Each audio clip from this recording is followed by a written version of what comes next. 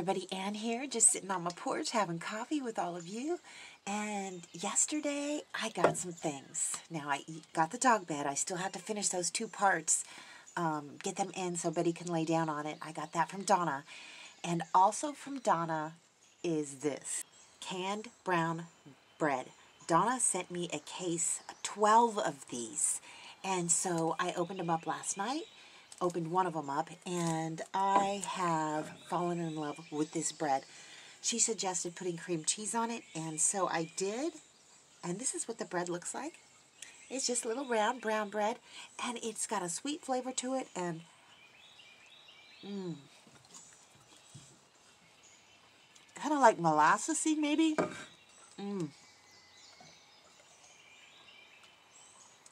And with cream cheese, sorry. It is just really, really delicious bread. It's very moist.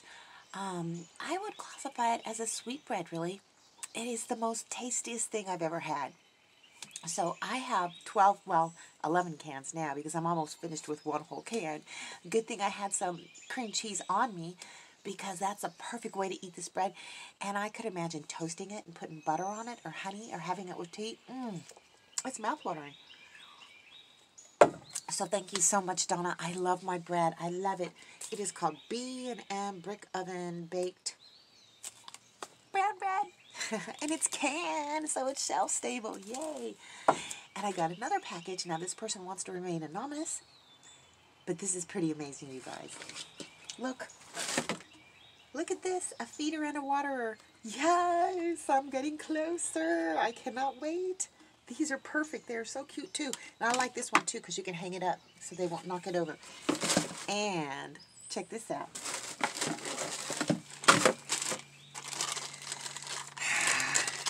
I've had this on my wish list for a while. This is a water spigot.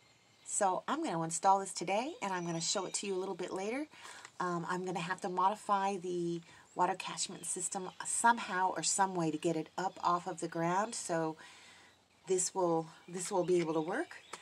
So this is awesome. Thank you so much. You know who you are. I love these things. I needed these things, so thank you so much. What's the matter, girl? I'll tell you what, Betty is acting really weird today.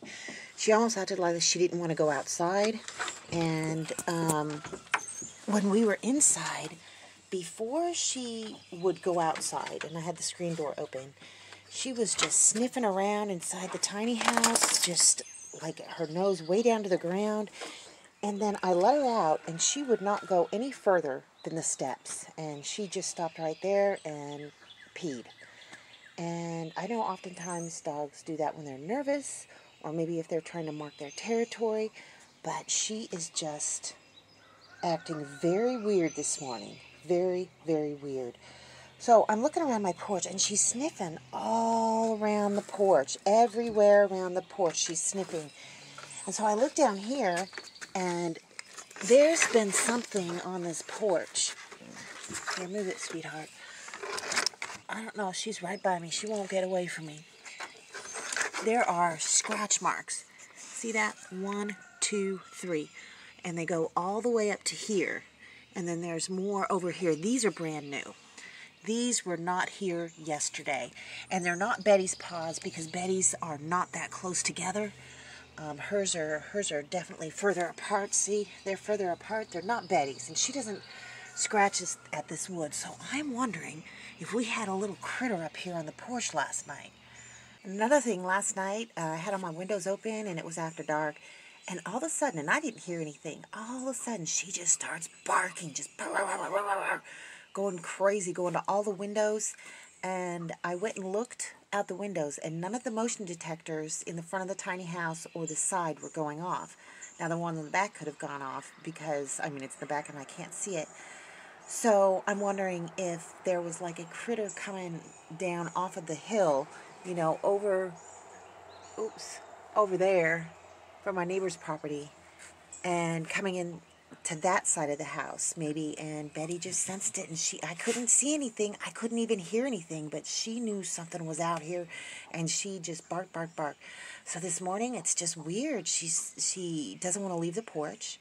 She wants to get as close to me as possible. It's not like she's scared. She's not shaking or anything.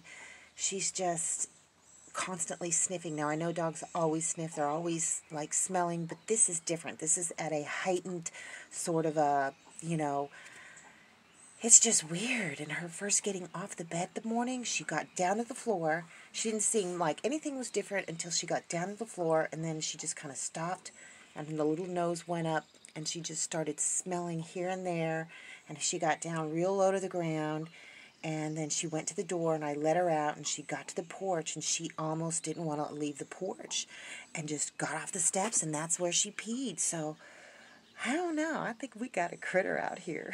Which, honestly, isn't something to laugh about, because if I want chickens or other kind of livestock, I don't want raccoons out here. So, yeah, I'm going to have to reinforce that chicken coop a lot more, because an old neighbor of mine just lost all of his ducks to a raccoon attack. So, yeah, I need to take this seriously. So, as soon as I can, I'm going to take the suggestion of many people and get some of that hardware cloth that's got the little squares on it, that basically is what's outside or inside the little wooden chicken coop.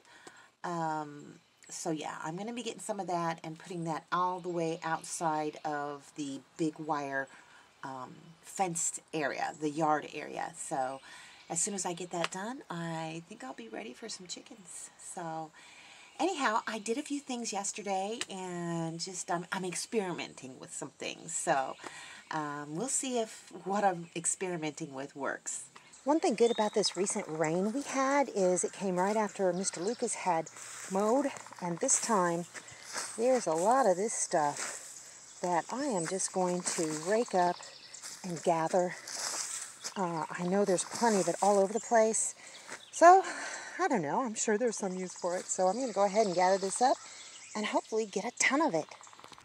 Ow! I got a blister from raking. For me. I actually got quite a bit, but since I'm a baby and had to put on a Band-Aid and my pinky finger is hurting, I'm going to take a little break. But there is so much more of it this time, everywhere. And the rain just kind of sent it all down here. So I'm going to collect it, and I can use it for, planting, various other things. So bonus, bonus, bonus. Here's my water catchment system version, I don't know, 252. I just got a couple cinder blocks and put it up underneath of there, and that makes it just high enough so if this thing gets full, see that little hole? It just goes down into this one. And I haven't put a hole on this one yet, but I might, but this is all downhill. So if this one gets full, it'll just go into this bucket. But I wanted you to see that I got the spigot set up. So far it doesn't look like it's leaking, but I'm not convinced that it won't, because this is not all the way filled up to the top. It's just filled up to about right here. Let's take a look and see if I can show you. You might not be able to see very well through this mesh. Nah, you really can't, but it's covering up where the drain is, or the spigot, whatever. But yeah, here it is. I put it on this side just because, well, this is the side I wanted it on. I wanted it on the opposite side to where the hole was drilled on the other one. And this thing, there we go. Isn't that great? Isn't that great? Unfortunately, I did go back and noticed a little later that it has a very, very slow leak right there after the gasket by where the little threads are.